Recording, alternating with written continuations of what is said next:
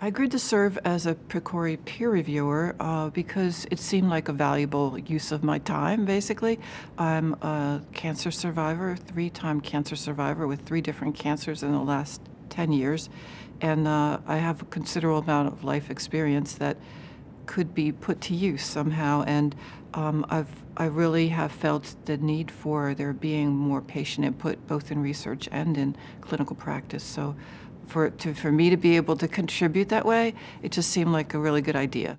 What I do is I read the whole thing, and then I go into the chunks, and they have a section here, answer a question, a section here, answer a question. It's very manageable in my point of view. It does take several hours, but it's manageable in terms of, chopping up bits of your time. The time it takes, it could be, for me, it's been anywhere from 5 to 8 to 10 hours.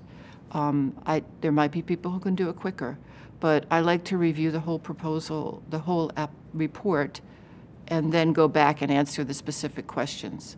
And so I try to be conscientious about it. And if I say, for instance, if I say, this seems to be missing in this report, I look back and make sure that I didn't miss it myself. So that could take time in reviewing, but it doesn't seem to me to be that big a commitment because you're not going to be given that many reports to do in a year.